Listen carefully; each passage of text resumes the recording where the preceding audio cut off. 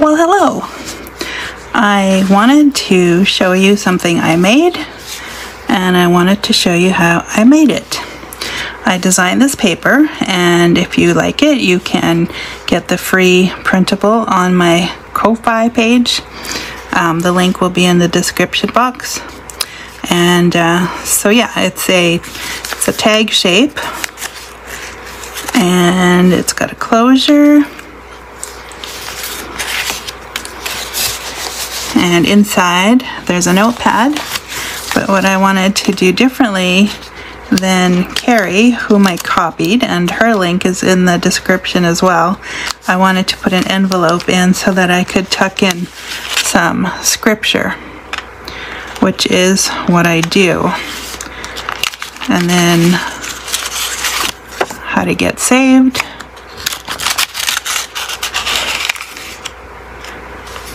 And these I will give out to complete strangers.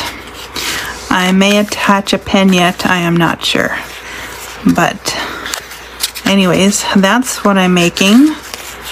And let's get to it. So I printed this one, the PNG, I printed it on this colored paper. If you just print the JPEG, you'll get it on white. I scored it because I have this pad of paper that I want to go exactly in the middle, and I want it to fold on both sides. So I'll go ahead and fold that, making sure I have enough room there.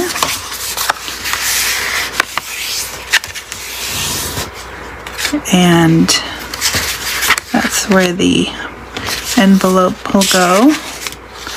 Envelope or pocket, whatever you want to call it, because it's basically, this one I made some faux rice paper, so there's enough room on there for that. And then the last one of these I stapled because the pad fell apart on me.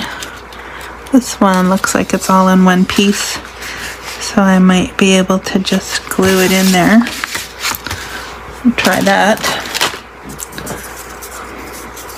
Of course, a stapler would be a lot faster. I just don't particularly like the looks of it. If you want to do that, you can.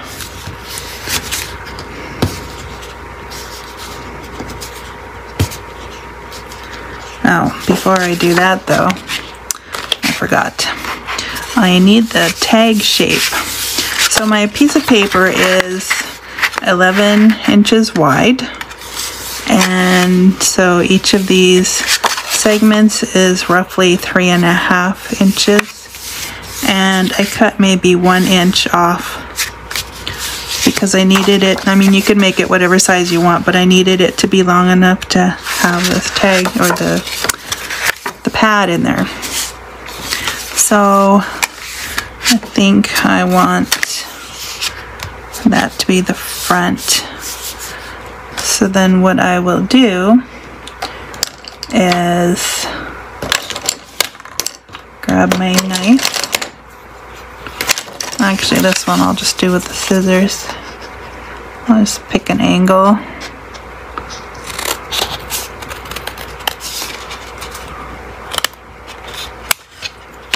And then I will flip that over to this side so I get a matching angle on this side.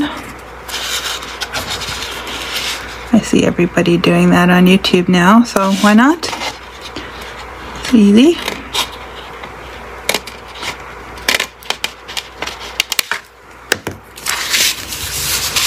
There, that way they match. Also, if you want to ink your project, now would be a good time to do that. I'm really enjoying this photo, vintage photo.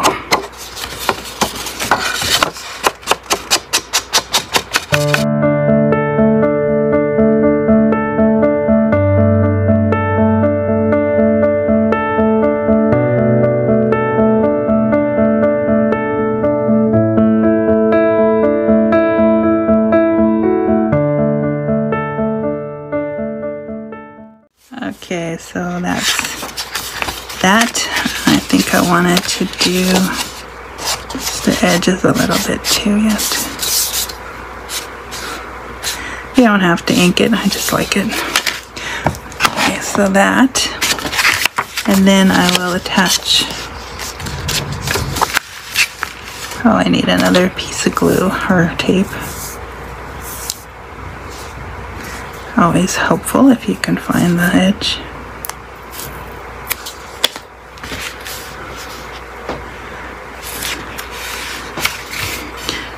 Now this is single ply cardstock that I'm working on, so I'm hoping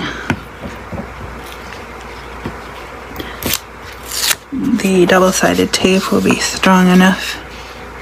Oh, that's what I forgot. You see, we have to cut that. So what I'm going to do is just,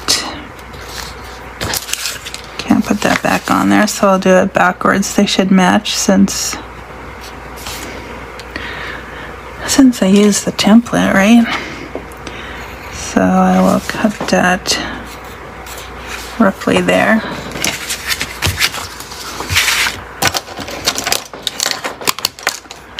Because it's so thick, I'll need my knife.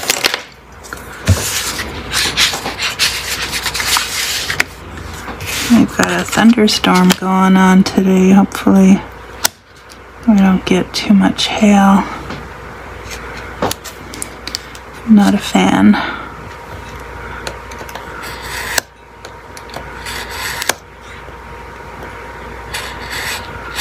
Though we need the rain.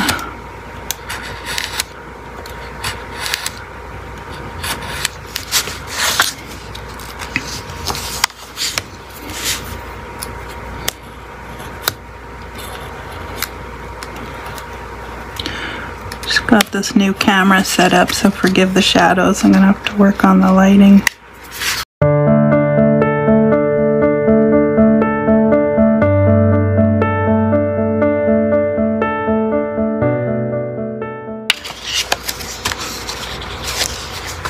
Almost through.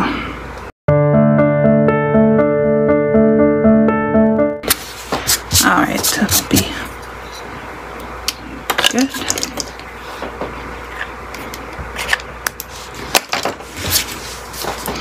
Alright, so then we can match that to the, roughly to the cut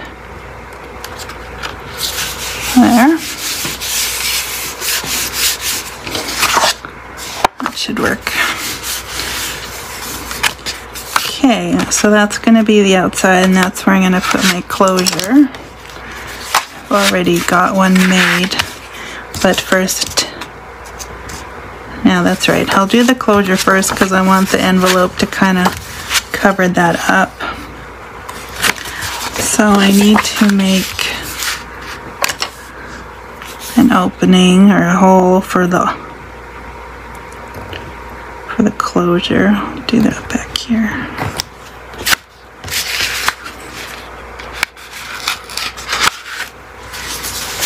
I decided to use a brad and some homemade paper buttons. I just doubled up some black cardstock. I figured that would match really well. Just poke that through on the front. And put one on the back. You can see. Then, for some reason, I like mine to go up and down. Sometimes I'll cover these with paper. Sometimes just with a sticker or something I have handy. Okay, so there's that. Then we can put the things on the inside. There's the envelope I chose to use.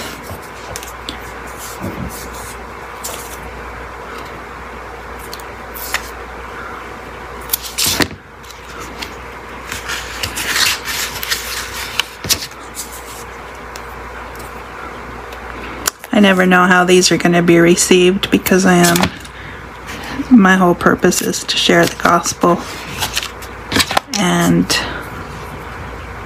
I found that people aren't very open in my area where I live, so I'm trying to get creative as to how they hear it or how they perceive it. I mean, if they're open to it, they're open to it. If not, then the greatest present in the world isn't going to help after all. Can't outgive God, and He gave us Jesus, so.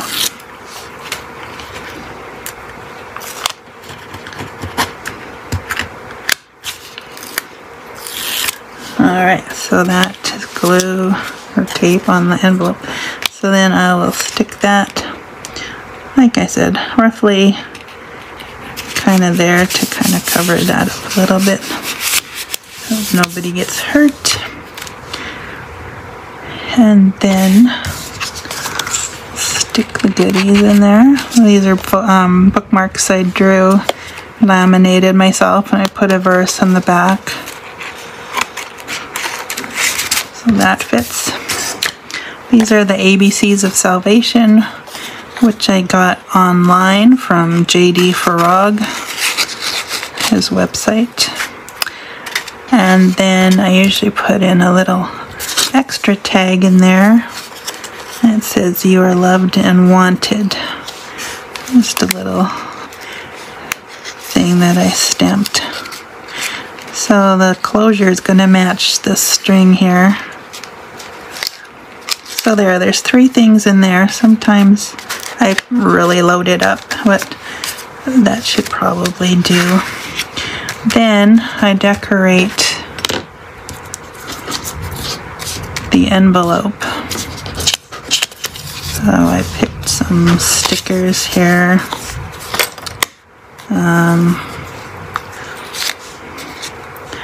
was thinking I could put that one there. On this one, I actually printed out this page on sticker paper, and I decorated with the stickers there. But for this one, I think I'll just put some of the other ones that I've made. Just homemade stickers. I make some of it on Photoshop, like the heart and the writing, and then I printed them out, and then I drew on there.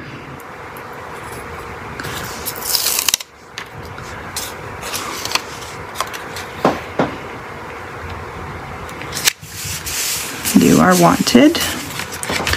And then on this side, you are my hello sunshine. Maybe I did that backwards. Oh well. They'll see both sides at the same time, roughly.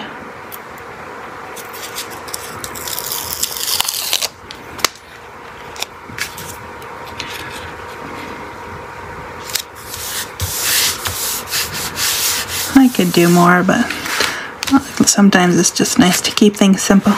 Alright, so there we have it. The notepad, the envelope, the closure. Now I just need to, here's one of those stickers. It's a leaf, and I made a whole thing for it. So, no muss, no fuss. Oh wait, I think I wanna just edge that little too, just to keep the look going.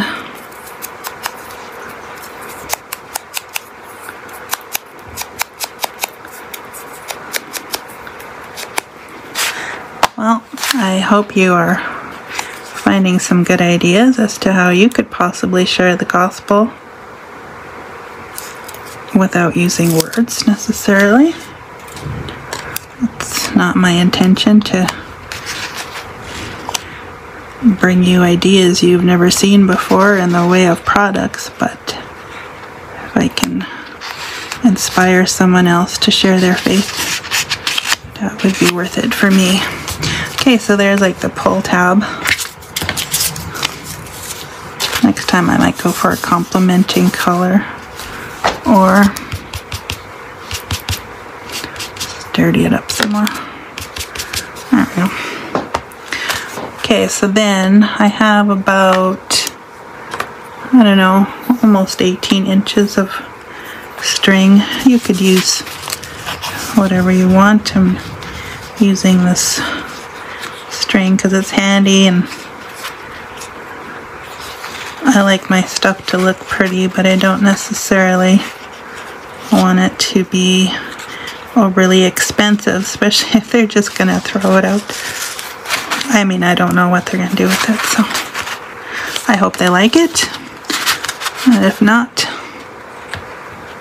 they will at least have been exposed to the good news. So, alright, so then we wrap. Oh, that's right, I want to make a big knot over here because I'm not going to put beads on it or anything. Just kind of a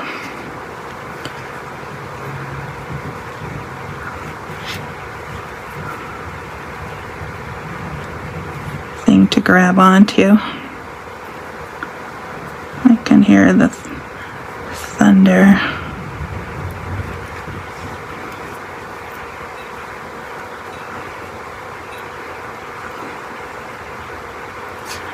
Alright, so not the greatest knots, but oh well, should do. Alright, so then I just wrap it around there as many times as you like, and that will complete it. So let's make sure I did everything I wanted to do. Got my tag shaped. Looks a little bit off here because the sides aren't quite as, but then when they fold it together, it comes together nicely. So yes, I will share this with strangers. Both of these actually. It's always, I always like to have something on hand that I am able to give on a note, on short notice. So there's that one. And this one, I figured since it's summer, yellow would be a okay color to print that on. And yeah, so I hope you enjoyed that, and hope to see you again. Bye for now.